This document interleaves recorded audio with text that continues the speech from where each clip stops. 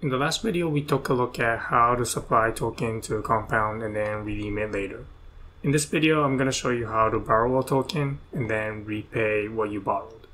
Here are the topics that we will cover in this video: collateral, account liquidity, price feed, entering a market and then actually borrowing the token, how to get the borrowed balance, how to get the borrow rate, and how to repay borrow. The first thing that we'll do is initialize some compound contracts that are deployed at these addresses: controller and price feed. The interface for these contracts are defined inside the compound interface, and we'll go over what each of these functions do. Now if I scroll up, you can see here that I defined some extra functions from the previous video, and we're going to be using these functions to actually borrow the token from compound. Okay, the first topic is collateral. After you supply the token to compound, you are able to borrow a percentage of what you supplied, and this is called the collateral factor. For example, let's say that one WBTC is worth $30,000 and I supply one WBTC into compound. We also say that the collateral factor is 65%. Then this means that we are able to borrow 65% of $30,000. Now if I do the math, this turns out to be $19,500. To actually get the collateral factor using smart contract, we'll need to call the markets function on the controller, passing in the address of the C token that we supplied.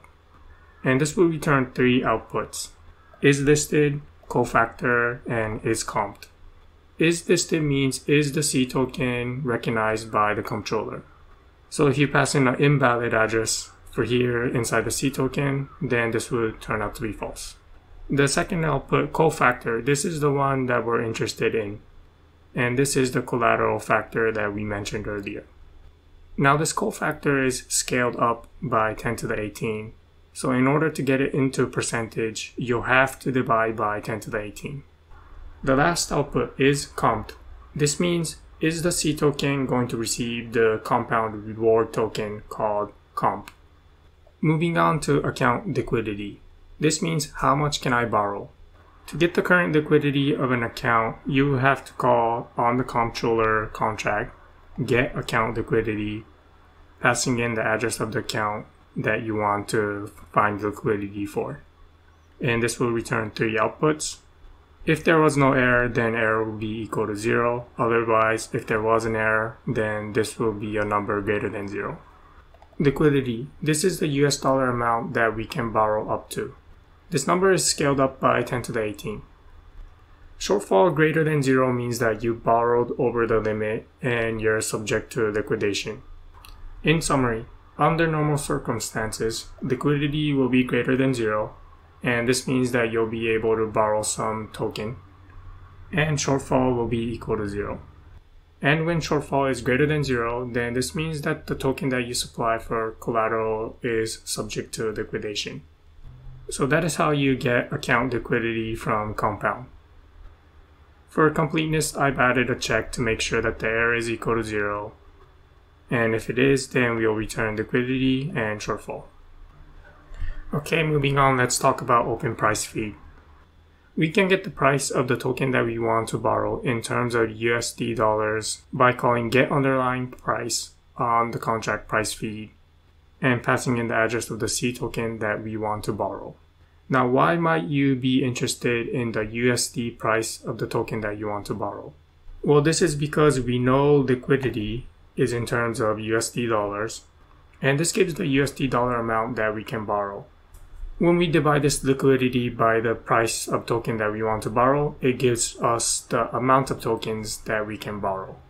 I'll show you the actual code when we write the code for borrow. Okay, so moving on, let's talk about entering market and borrowing a token. To borrow a token, the first thing that we'll need to do is enter the market for the token that we supplied. For this example, we'll enter a market, check liquidity, and then calculate the max borrow, and then borrow up to 50% of the max borrow. To enter a market, we'll need to call enter markets on the controller, passing in the C tokens that we supplied. For this example, there's only one C token that we're going to supply, so we'll initialize an array name it C tokens, and the array length will be 1. And we'll set the first element to the C token that we supply for this example. Now when we call the enter markets, it returns an array of errors. Since we only have one C token, the only error check that we'll have to do is on the first element. So we'll check that errors of 0 is equal to 0. The next thing that we'll do is check liquidity. Now this get account liquidity is the same function that we discussed above over here. And the checks that we'll do is make sure that the error is equal to 0, shortfall is equal to 0, and liquidity is greater than 0. Again, liquidity greater than 0 means that we are able to borrow up to this amount. The next thing that we'll do is calculate the max borrow. And to do that, the first thing that we'll do is get the price of the C token that we're going to borrow. And this price will be in terms of US dollar scaled up by 10 to the 18. To actually calculate the maximum amount of token that we can borrow, what we'll have to do is divide liquidity by the price. And this will give us the amount of tokens that we can borrow. Now every token has decimals. Let's say that a token has 8 decimal places and I have 3 tokens. Then it's actually not 3 tokens that I have. It's actually 3 times 10 to the 8 tokens. So for the same reason, this is why you see that this number is scaled up by 10 to the decimals. Once we calculate the max borrow of the token, we'll do a quick check. Make sure that the max borrow is greater than 0. For this example, we're going to be borrowing 50% of the max borrow. So we'll multiply by 50 and then divide it by 100. And finally, to actually borrow the token, the function that we'll need to call is borrow on the CERC20 for the C token to borrow for the amount. So this will be the amount you see over here. And when we call this function, it will return a number. And when the number returned is equal to 0, then this means that there was no error. So that is why we're checking here that the number that was returned is equal to 0. When this function successfully executes, this means that we were able to borrow the underlying token for the C token to borrow. Once we borrow, we can get the balance of the borrowed token, including interest rate on the borrow, by calling borrow balance current on the C token that we borrowed, and then passing in the address of the account. For this example, this contract is going to be the one that's going to borrow. So here we're going to pass the address of this contract. Note that this function is not a view function. So like in the previous video, we'll do a static call to get the number. Now if you're interested in the borrow rate that accrues per block, then you can call the borrow rate per block on the CERC20 for the C token that we borrowed. Once we're ready to repay what we borrowed, then we'll call this function repay. It's going to take in the address of the token that we borrowed, the address of the C token that we borrowed, and the amount that we're going to be paying. The first thing that we'll do is approve the C token that we borrow to be able to spend the token that we borrowed for the amount that we're going to be repaying. To actually repay compound, the function that we'll need to call is repay borrow on the CERC20 token at the address C token borrowed and passing in the amount that we wish to repay. And as usual, we'll check that the return number is equal to 0. And that completes how to borrow and repay on the compound contract. I'm going to start Ganache. Once Ganache is started, I'm going to open another terminal. And the file that we're going to be testing is called test compound ERC20 borrow.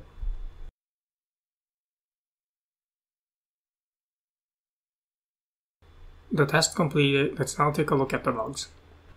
The collateral factor is 65%, and the amount of WBTC that we supplied according to compound is 0.99.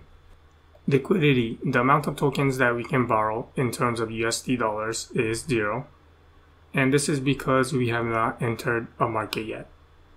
The price of token that we're going to borrow, which is DAI, is equal to $1 as expected. Max borrow, the amount of token of DAI that we can borrow is 0. And the amount of DAI that we borrowed is 0. After we borrow, the borrow balance is 10,541. And if we really wanted to, we can further borrow another 10,544 DAI. And at this moment, the liquidity in terms of US dollars is 10,552. After some blocks, so this is after 100 blocks after we borrow, notice that the borrow balance has increased.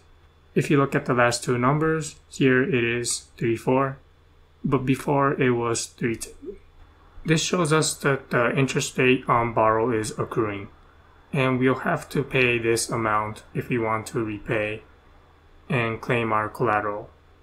After we repay, the borrow balance is 0 and the liquidity, the amount of tokens that we can borrow, increased. Alright, so we covered the 4 basic functions on Compound. Supply to lend your token and also use as collateral. Once you supply a token, you can call borrow to borrow other tokens. And then you can call repay to repay the token that you borrowed. And then lastly, you can call redeem to withdraw the token that you supplied. Thanks for watching.